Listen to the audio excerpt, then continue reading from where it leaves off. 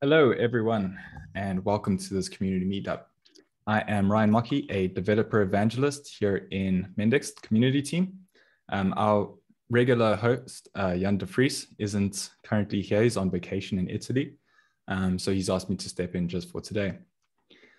So today I'm joined by Jeroen Appel and Lennert Sietsma, from Clever, and John Higginbotham from eXp Realty. And they're going to be talking about data consistency at scale and how they achieve this at eXp Realty. So as always, you can ask your questions in the chat. We will get to them at the end of the session if there's time. That's all from me for now, but one last thing before I go, and that's if you haven't registered for Mendix World, make sure to do so. I'll put the link in the chat. That's all from me. So over to you, Jeroen.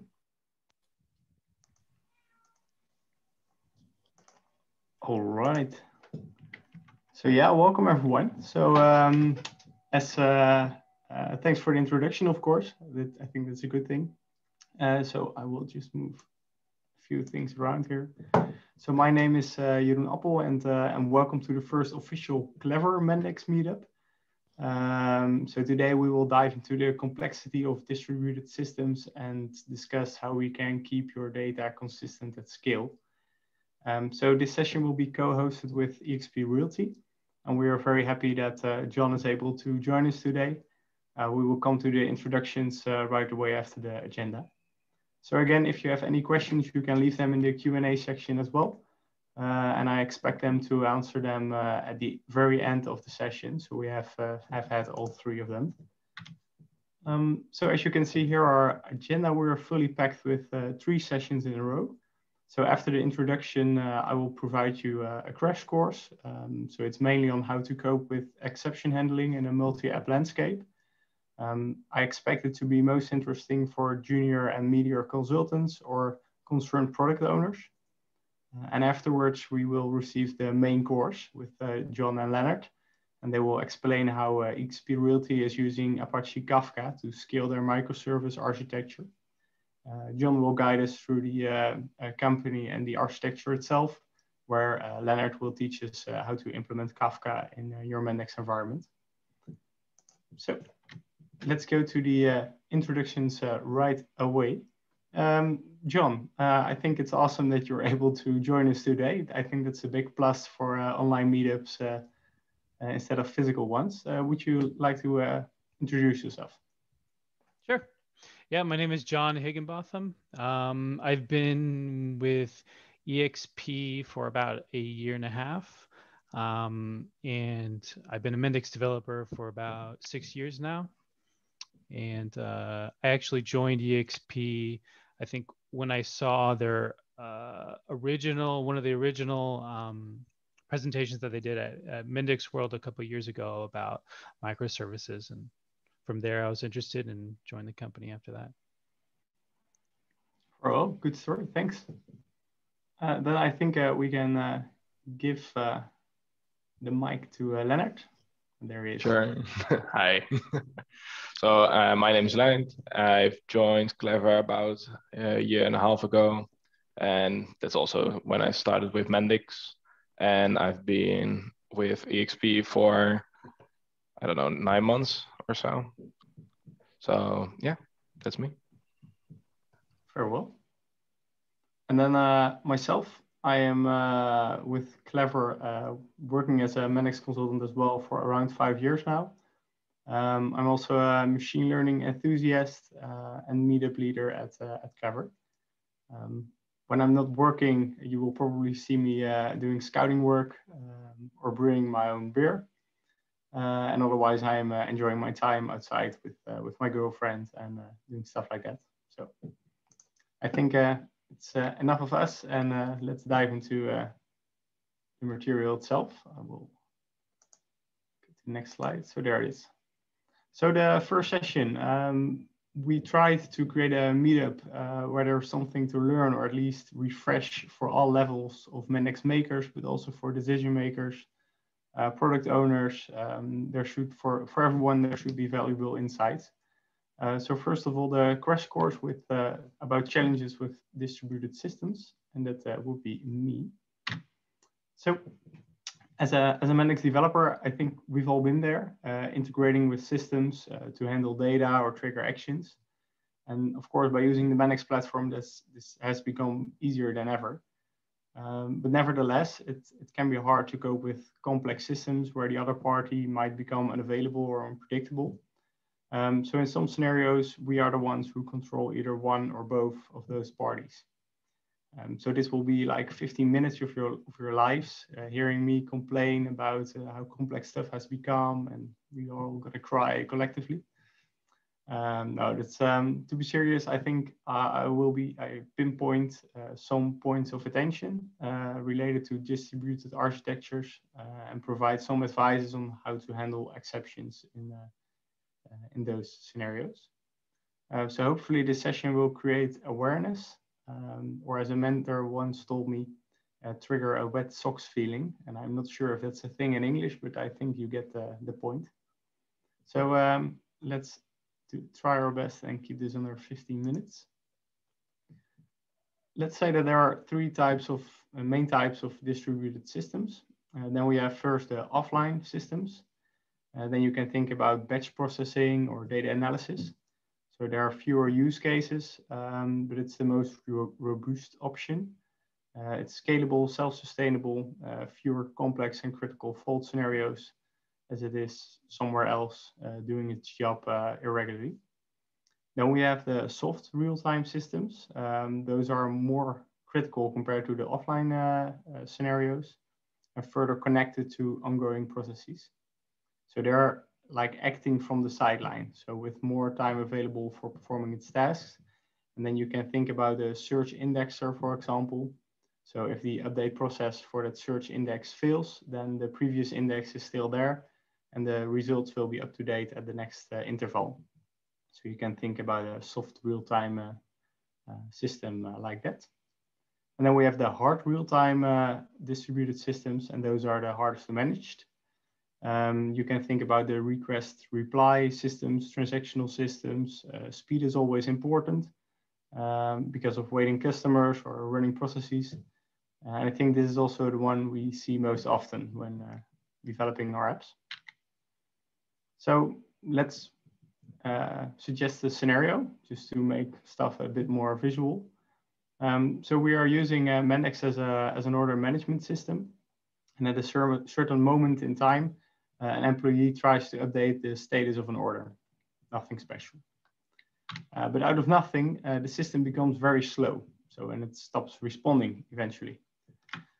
Because on that exact same moment, a scheduled event has caused the application to run out of memory.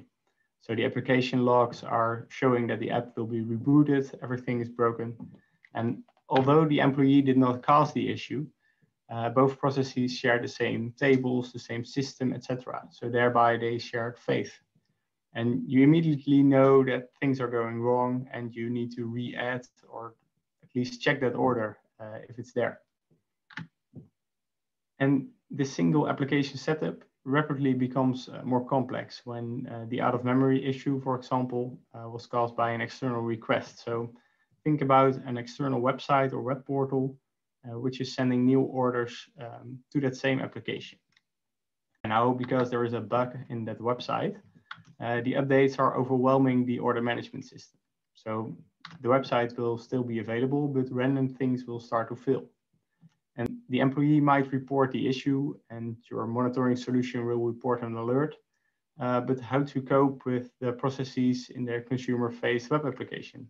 The consumer application should be able to handle like a number of scenarios. And for example, has the create order request been delivered successfully? That's something you can think about. And if so, did the order management system process that request? And maybe the order has been processed, but delivering the response to the consumer app failed. And what if everything went right so far, but the consumer app is unable to update that status when receiving the response? So as you can see, it can be hard to handle all these scenarios in both systems.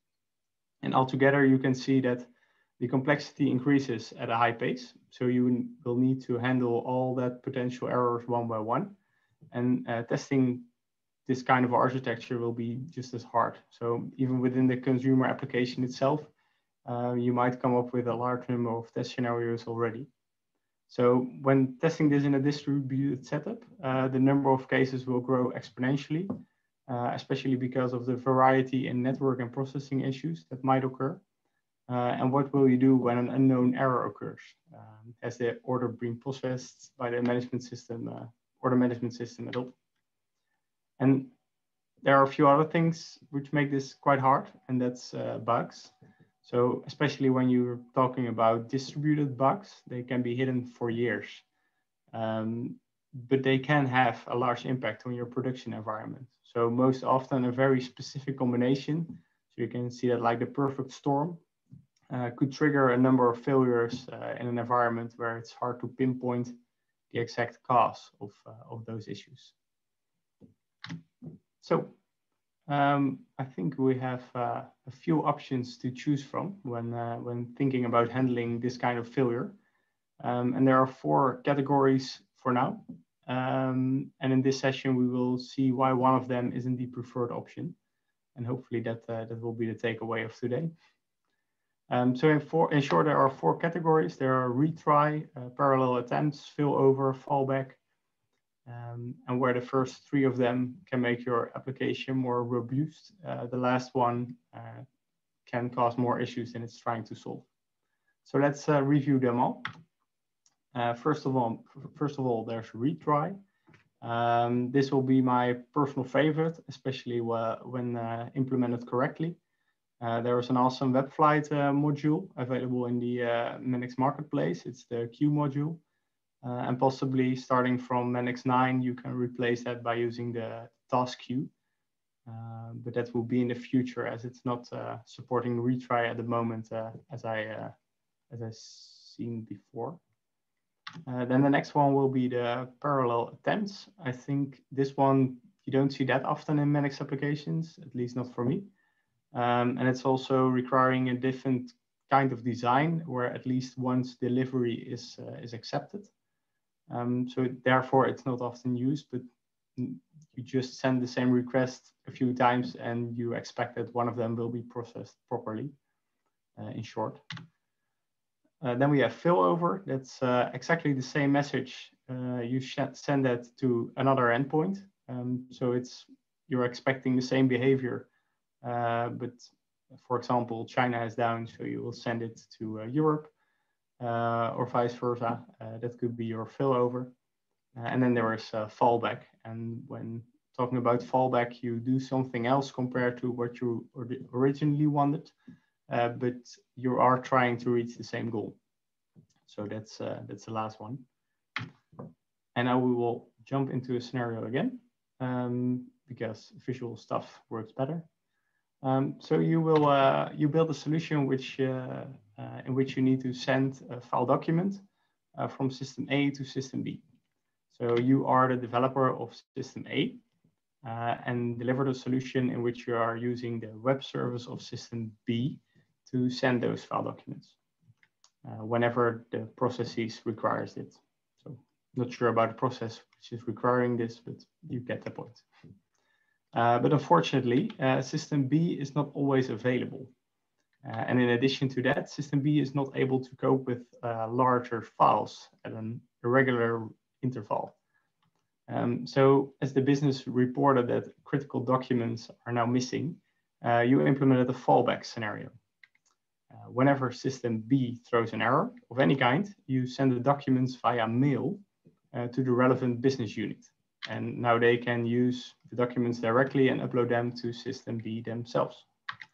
So in reality, this will look something like this. So very schematical, but then you see some Mendix to that, so that's a good thing.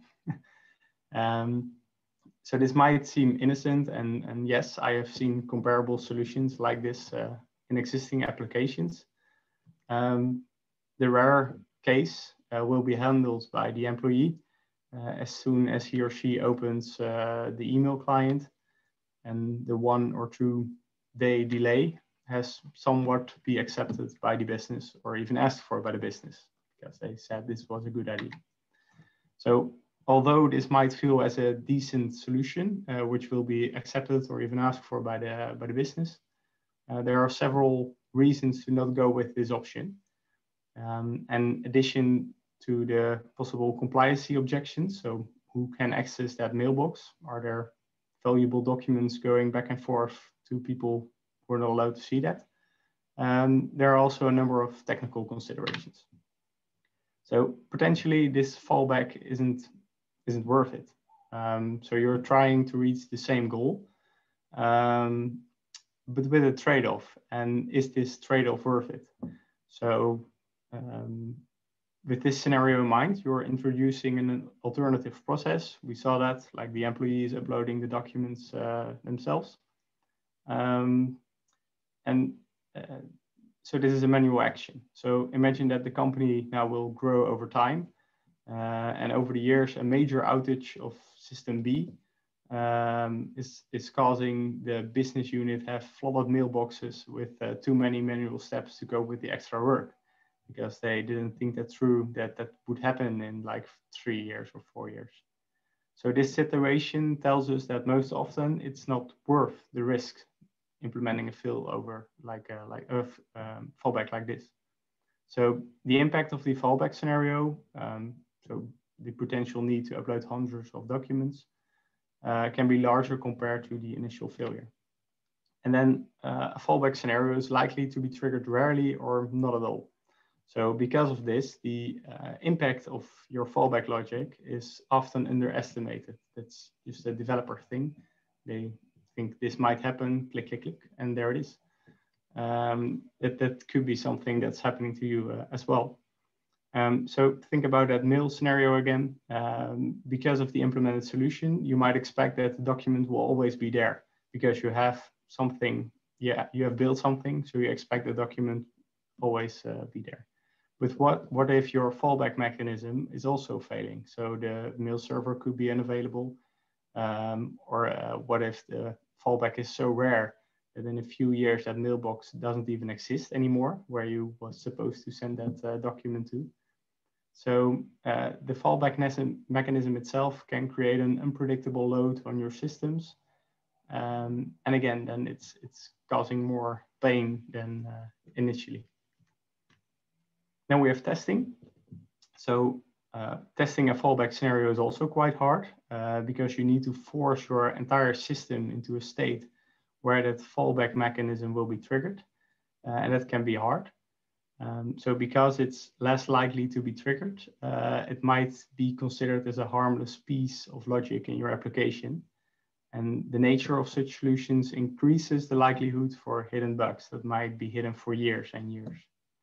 So when multiple fallback scenarios in a distributed fashion, so you have quite a lot of systems, then it's even harder to create that perfect storm on your own and to see if you have pressure points in your landscape. So I found this quote when reading through AWS blogs. I think they are also very helpful for us as Mendix developers or just as consultants in general.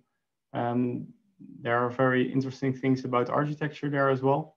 And don't be sad. We will quickly go through some ideas on how to handle this better. So after hearing about those potential pitfalls, you might be looking for those potential alternatives. So many presentations alone can be spent on this, but hopefully this section will give you a head start. So first of all, you can design and build more resilient and durable non-fallback scenario. So you can decide on using only services with a high availability. That could be one of the things. Then make the source application responsible for handling the error. Keep things manageable and as expected. Then again, my personal favorite, so the retry mechanism, if possible. Most often, very small things go wrong when interacting between systems. So just a small networking hiccup or a small this. And the retry mechanism with an exponential backoff can make your architecture more resilient. You can also create a failover instead of the fallback. then of course you need to make sure that the output of that failover process is just as reliable, and the output is exactly the same. And you need to test that failover. So by using both options in your production environment on a regular basis, so you don't have surprises in a few years. And then the last one is proactively push data, because pushing your data to other listening parties as soon as it's available makes that it's available as soon as it's required. And thereby you become less dependent on those other systems to be available because the data is already there. Of course, you can combine this with decent retry logic. And decoupling your applications and choosing for an event-driven architecture will solve some of these challenges by design. So hopefully you can keep this in mind while watching the rest of the session, because I think some of these things will come up later as well. So conclude. Focus on the logical paths in your logic that occur regularly instead of rarely. I think that's an important thing to start with.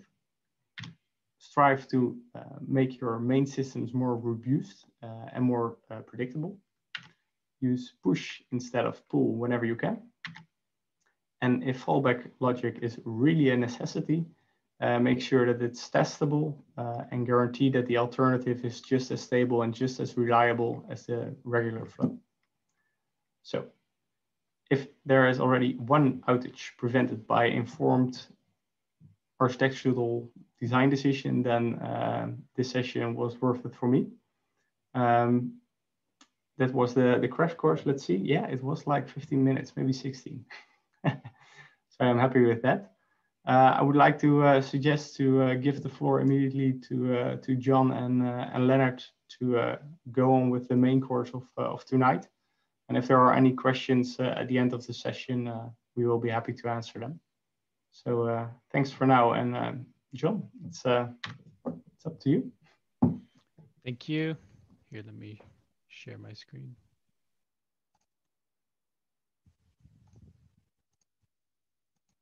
Could you end your screen share so I could share? There we go.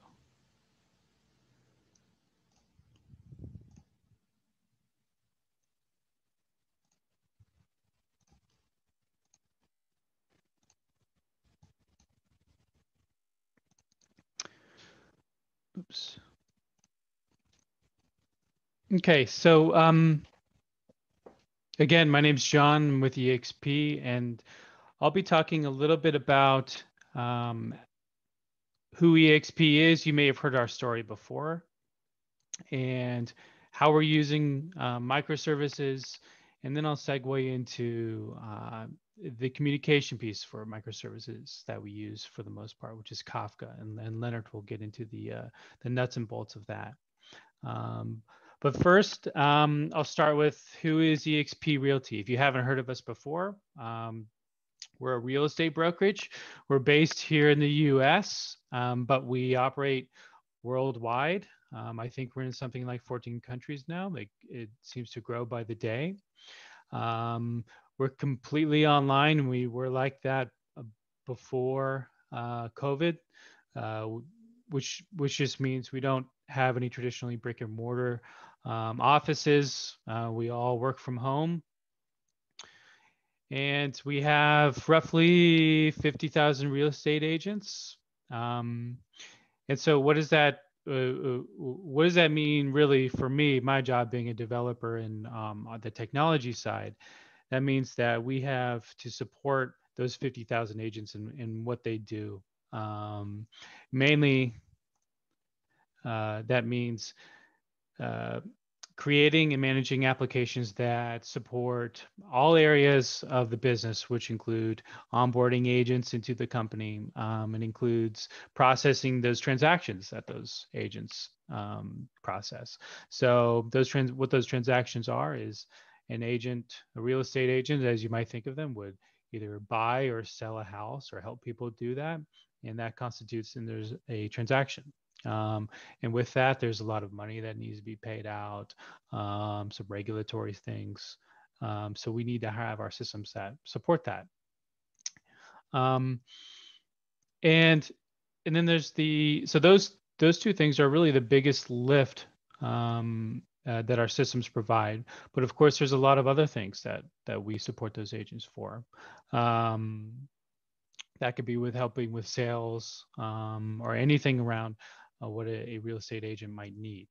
And the biggest thing that we're finding out as a enterprise is we need to operate on large scales and all of the time.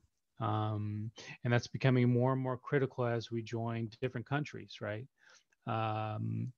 US, of course, is a behemoth for our company because we have the majority of our agents. But as we grow and expand into international areas, that changes things a little bit, in that we won't be expecting the same amount of load from the same amount of times anymore, and we should be anticipating load at, like I said, 24/7. So our architecture, when it started, and I wasn't here, but I can imagine when it started, eXp broke down their monolith, which was enterprise.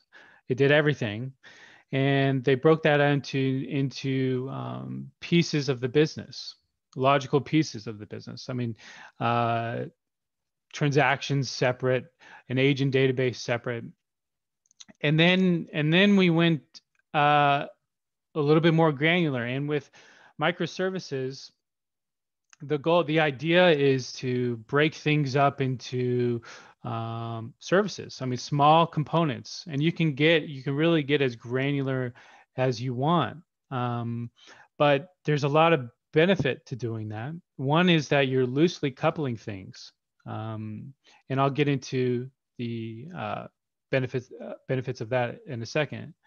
But you break down the business into bite-sized components, or hopefully they're bite-sized.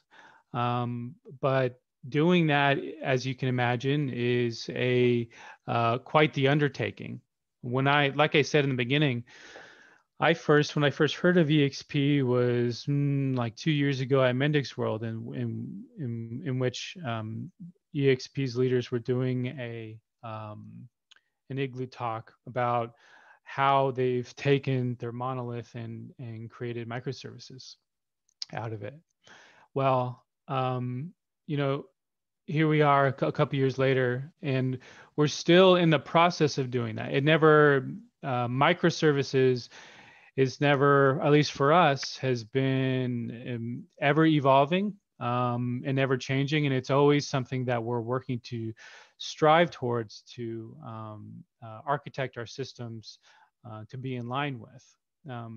I think overall, just in general, at least for me, it's easy to during a normal development cycle, as you get requests from the business to add new features or whatever, it's easy to say, oh, okay, I'll just add this onto this microservices. So what we began to see was we broke out enterprise into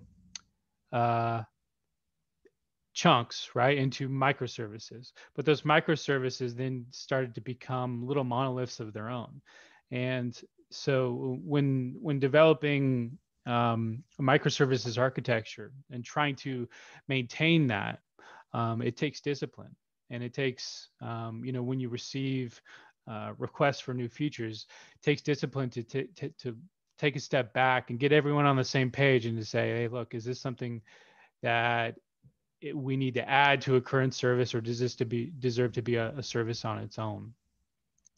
And so the benefits of having things that are loosely coupled, there's a lot. And one of those is being, I think, just a low curve of understanding. And when you have things that are in small components, it's much easier to diagnose problems with small pieces. It's much easier to understand. So when you have when you're onboarding new developers, it doesn't take as long for them to get up to speed with a microservice if it's small enough, as opposed to, trying to teach them something of a monolith or something that's a lot bigger. Also, it spreads out when you decouple things, it spreads out the risk. When you have each service, when you have little, like a specific thing, parts of logic that one app is just devoted to, then it can easier scale because the app has its own set of allocated resources, and it's not affected by anything else that might be sharing those resources because it's only for itself. I think one thing that I've seen a couple times is an app may get hung up as a result of another part of the app that didn't really, if it wasn't broken up into microservices and everything was just operating in one application, you're opening yourself up to risk in that, okay, if one area of the application, throws an infinite loop, okay, the whole app is dead. Well, take that, into a true microservices architecture, when everything is its own application.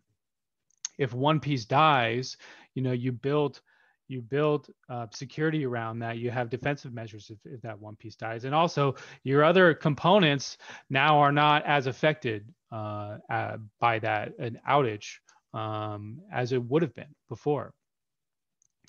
And so when you're thinking about breaking things up into microservices as well, I think it's easy to think in terms of, like, okay, like I said, like a piece of logic, like, okay, this application needs to just process and hold transactions.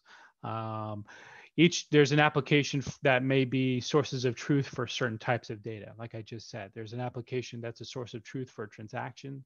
There's an application that's a source of truth for payment records, for agents. But there can be applications that don't necessarily need to be like that. There's other kind of types of applications. There could be ones that are basically middlemen. There could be applications that basically are just, they don't really have a database. They just kind of direct things. They're like brokers. All of those together are different types of applications in a microservices architecture. Another thing is traditionally, when you break apart your business into microservices, one thing that you will be thinking about is your database.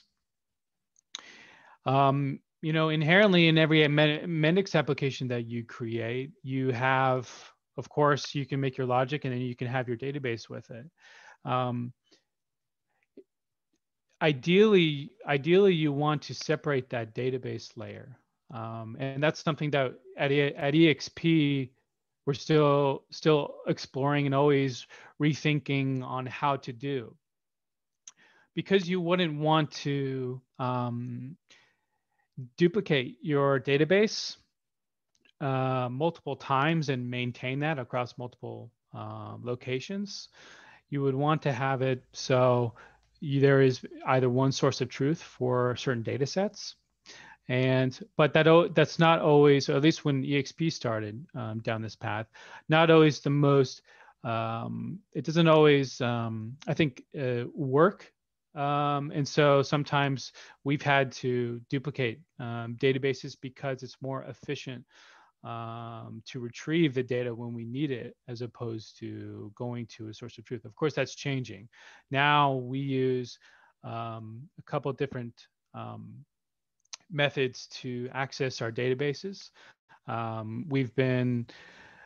We have something like a data warehouse or data lake. We send our data to, it consumes all the data, and we're beginning to use that to query data when we need it. But that gets into the communication part of these services. And that's where Kafka comes in. Of course, there's many different methods for communicating data. But for us, for eXp, in large, we have utilized Kafka heavily to pass data between our services. And there's some good reasons for that. And why that works for us is for a couple things. A lot of our data kind of waterfalls down and doesn't necessarily need or rely on there being a response from the consumer of that data. I think every situation is unique, and for anyone else implementing this, you may not use Kafka or may prefer to use APIs, which is fine. We also use APIs for servicing data as well, but for us, like I said, because the majority of our data waterfalls down in that, an agent may process a transaction, that transaction is processed, but then that data needs to be worked with. That data then goes down the line. Another service deals with that, adds upon it or creates it into something else. And then that data then needs to be paid. And new data sets are made from that. And so it keeps on going down in steps. And what Kafka provides is a way to publish data and for any one of our services to then consume it. And it does so in a cool way in that, we don't have to necessarily also worry about things like downtime of certain services, because those Kafka messages that are published on a topic don't just go away. They'll stay there. And so, for example, if I have downtime on one of my services, say it's down for like a day or more for some odd reason, which never happens with us. And the app is brought back up. Well, great. It just picks up where it left off. Within the Kafka cluster, the messages are still sitting there waiting for us to consume it. That's a benefit. Also, we don't you don't really have you don't really have, there's no errors in the API, right? You're just consuming what they produce. So that's how we use Kafka. Just to touch on this, on our producer and consumer philosophy, I think what we've adopted for the most part is that our producers will produce as much data as they think is needed, generally more than they think is needed. And it's left up to the consumers of that data to consume or ignore what they care about. That's just the way that we operate. That works for us.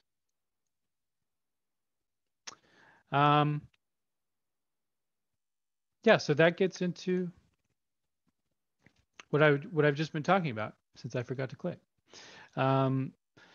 Again, they're loosely coupled. Small applications, they're easier to manage, easier to scale.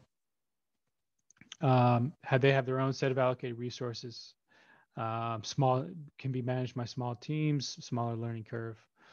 And our data flow goes downstream. And so I think now I could keep talking for longer, but I'll hand it off to Lennert to really get into the nitty-gritty of how Kafka operates. Thanks, Jon. Was a great story. Thank you. Appreciate it. Well done. All right. Take it over. See if this works. Should work. Something like this. Yeah, works. See, you don't click. Nodding. Way too smooth. Way too smooth. Oh, okay. Great. Good stuff. Okay, so let's get into this Kafka piece. So first question would be, what exactly is Kafka, right? So when you look up the exact definition of what kind of system Apache Kafka is, it will tell you that Apache Kafka is a event streaming service, right? And if you're like me, you'll be like, sounds cool, but what is it exactly? What does that mean? So when we look at a regular application, we will have a database, right? As you see in this picture. And this database encourages us to think in objects, right? It likes us to think in eXp's example of agents, of properties, real estate, or transactions. But for Kafka, that is slightly different, right? Kafka doesn't like to think in objects. Kafka likes to think in events, right? So say we zoom in on this agent, right? Instead of thinking about an agent, Kafka likes to think in the events that an agent can undertake, right? So we can, for example, have a new user, a new agent, or we can have an agent edits his own details, or we can even delete an agent, right? And what Kafka does, it stores all these events as a sequence, right? A log of events. And it does this on a time basis, right? So the oldest one will be at the beginning and the newest ones will be at the end. And it will name all these events, and the collection of all these events, this log, is in Kafka language refers to as a topic, which John also already mentioned, right? So yeah, that's where Kafka is distinctly different from a normal database, right? So how does Kafka handle all these events? So it all starts with a producer, right? The producer is the piece of software that Kafka uses to send their messages to their Kafka cluster, where they are then stored, right? We can have one, we can have multiple producers. These producers can live on the same application or different applications. So these 3 producers can belong to, for example, 3 different applications or microservices in the case of eXp. So how does it get this stuff over? So when we try to send an event to a Kafka cluster, we do this in the form of a record.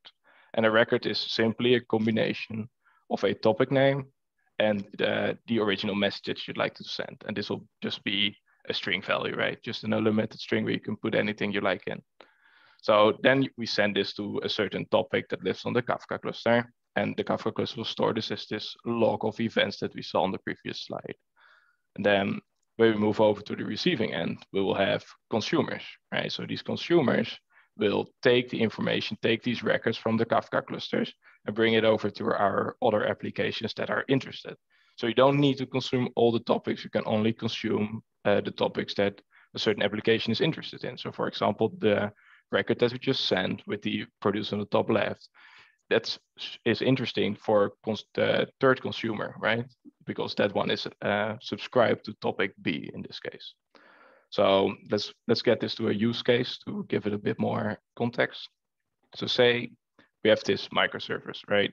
Just an example. We have a microservice that is responsible for the agent management, right? So this microservice will store all the agent details, for example. So there is an event, right? Some agent decided to change his email for whatever reason. What do? So we create this record that belongs to a topic named agent edit, right? And we use the producer to send that information over to our Kafka cluster. And in this message, we have this unlimited string that I mentioned before. And we decided to put a JSON structure in there, right? We have this object represented as a JSON structure that is then living on the Kafka cluster from that point on. So that's great. Now we got our message on the Kafka cluster. Now we need to get it to our microservices. So say we have this nice group of microservices, right? So this is somewhat like eXp could have it. So we have the cluster on one side and we have the microservices on the other. So we have something with real estate, we have something with transactions, we have some stuff with billing, but the real estate microservice is probably not that interested in an agent changing their email address, right? So that one will consume that data. But billing might be, because maybe when somebody gets his paycheck, he wants it to receive that by email instead of in the regular mail, right? So that microservice will then create a consumer for that certain topic, right? So in this case, that was the user edit topic, and we'll have a consumer pull the data from the Kafka cluster so he can then consume it and save whatever he needs from it. So how do we use Apache Kafka with Mendix at eXp, right? So At eXp, the first step when we want to send data over to the Kafka cluster is we create a object called a message in the original Mendix database, right? This message is, among other things, a collection of the topic name, the value, which is the JSON structure, and the status. And the status in this case will be to be sent, because when we create this message, it is still living in our database and it hasn't been sent to the actual Kafka cluster, right? So how do we get this over? We have a thread running in the background, and that will be our producer, right, that we saw before. So here's a piece of pseudocode to represent how this producer works. So what it does, we start this loop on line 1, where we keep it running forever until we decide to stop it. Then on line 3, you see that we're trying to retrieve some messages. So what this function is doing is looking in the Mendix database for messages that are in the status to be sent, right? And it takes up to a certain batch size of messages each time. So it then on line 6, we see that when we, or on line 4, sorry, let me go back. Let me do this in order. So when we on line 4, we see when there are messages, right? We jump into this if statement. And then on line 6, we convert these messages, these Mendix objects, to records, because Apache Kafka doesn't know our message object, so we need to put it in a record object, which is familiar for the Kafka solver. So then we call a producer send, which takes the standard Kafka producer, which is already ready for you when you import the module. And then you simply say send, right? We take this batch, take these records that we created, and just push them to the Kafka cluster. And then as a final step, we need to take the messages that we just received and change the status, this enumeration value, to send. So when we look in the application, we will know that this group of messages have actually been sent to the Kafka cluster. So yeah, that is how we send messages at eXp. And then on the other side, we will have a consumer. Right. This is very similar. So again, for a consumer, we'll also have this thread running in the background, and it looks similar, as I said.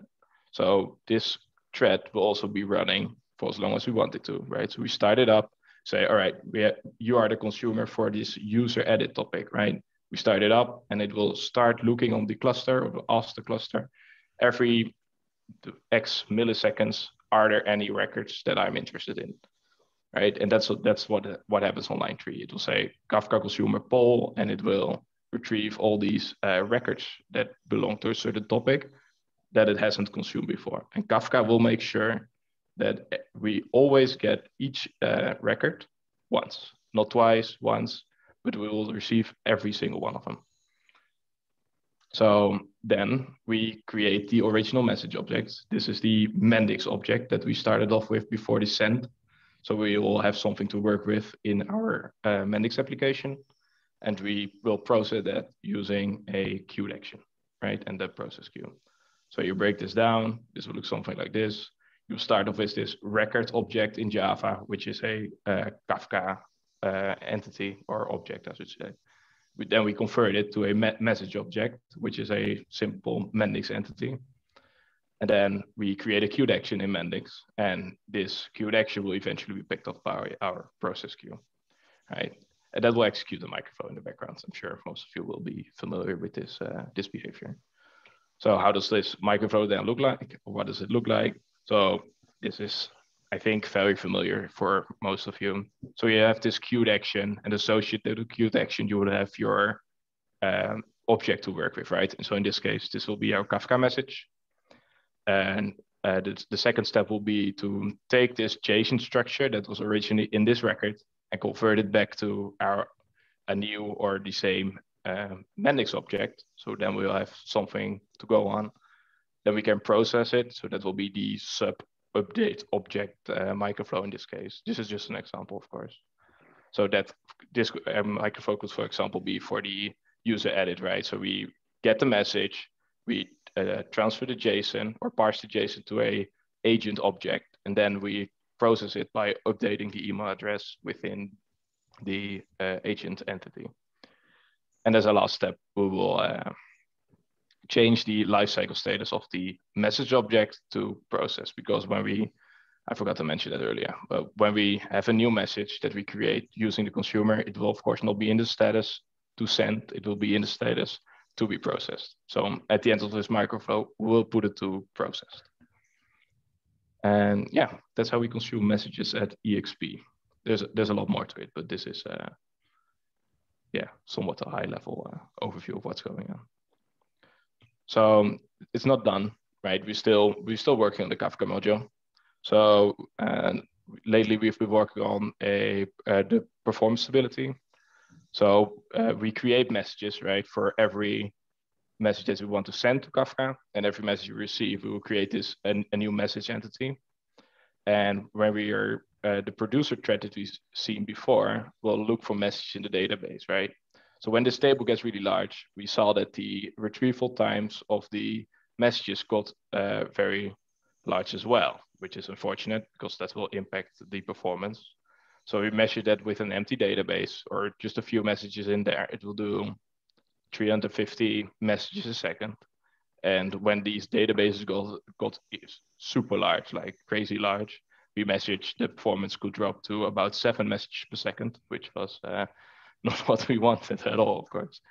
So we did some database optimizations similar to what Mendix did for their task queue, which was we will have a object storing all the messages that still need to be worked on, right? And then we have an object that collects all these objects that have been processed. So we have 2 piles.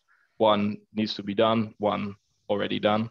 So we're only querying the stuff that still needs to be done, right? Which will generally be a small pile because we should be able to keep up with the work that is given to our producers and consumers. And we've even worked on a version without any database interaction. So we won't be storing any messages on the database, and we will be handing everything in memory and just passing it to Kafka directly. And we've measured performance of 1,000 times faster in similar circumstances. So we were about, at the bottom, we were at 7 messages. So this is now without any database interaction, we couldn't go to 7,000, which is realistic when you look at, Kafka numbers. Kafka is a very fast platform when used correctly, and there's a lot more we can tweak. So we are still discovering all the possibilities of Kafka and how we can get the most out of this. So yeah, I think that was my part. I think we are still on time for some questions. Yeah. Thank you very much, both of you, because I think that the presentations combined give a very good idea on the architectural as a whole and the individual components in per Mendix application.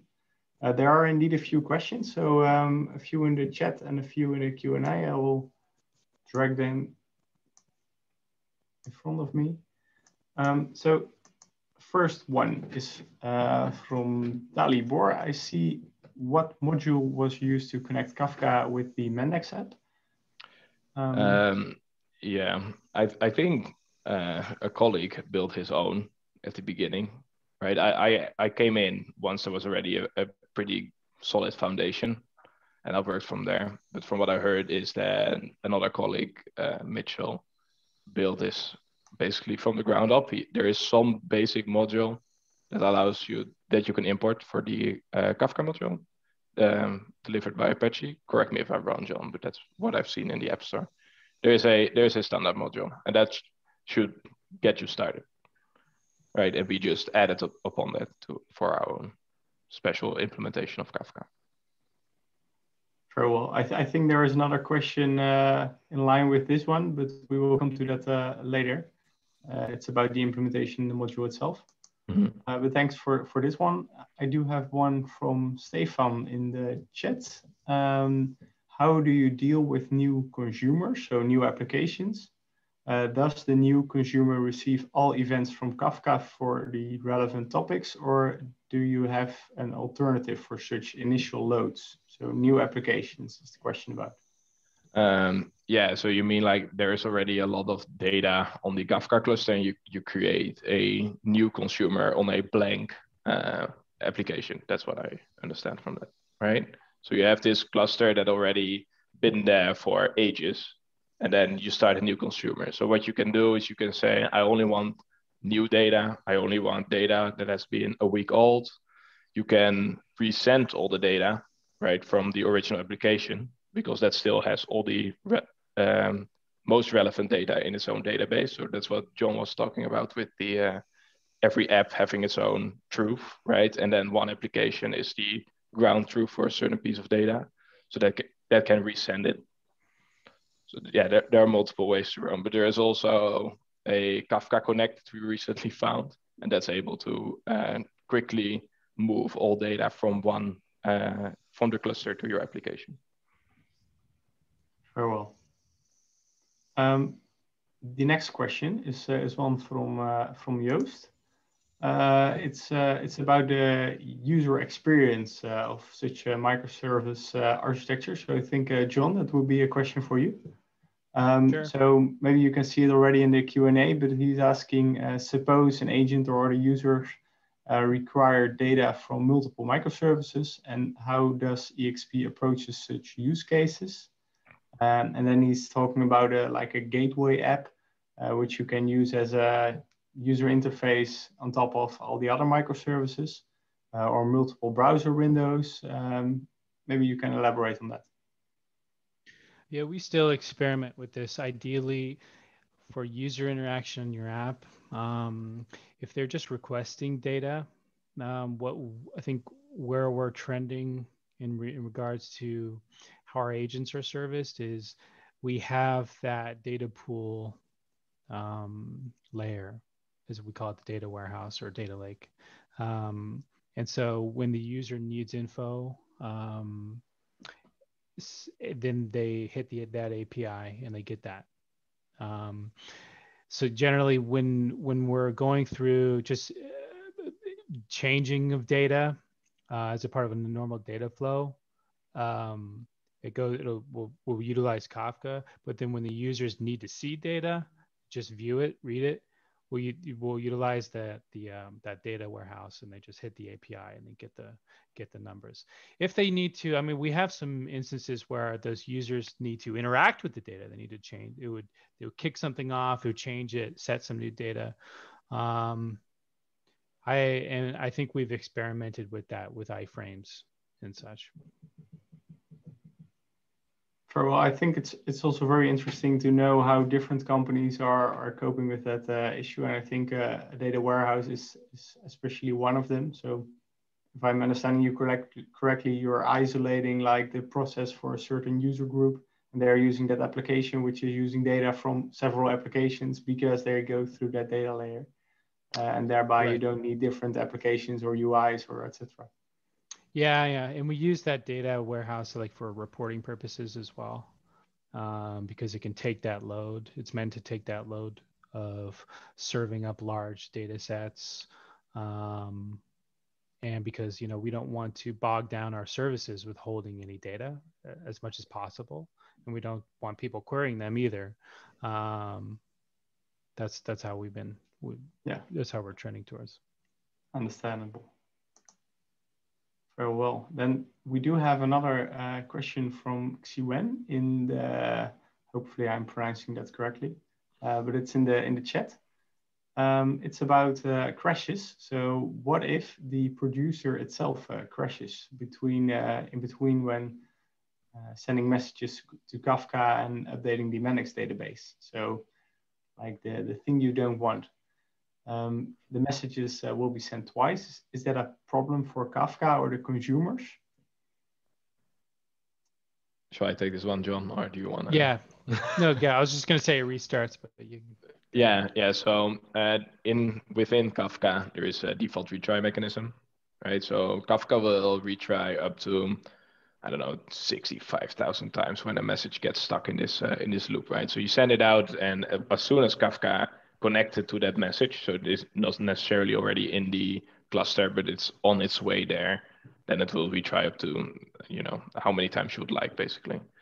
And say it fails in the scenario of eXp, we always have this local message, right? We have this message in the database that we create before we start sending it. So say it fails, right? Then Kafka will, locally send back a failed message, like it didn't work for some reason, whatever. And then we'll get this back in Mendix, right? And then we'll simply set this message to fail to send, the status. And we have a event that runs every X minutes to retry those messages that are in this state. So that will make sure that every message ends up on the cluster.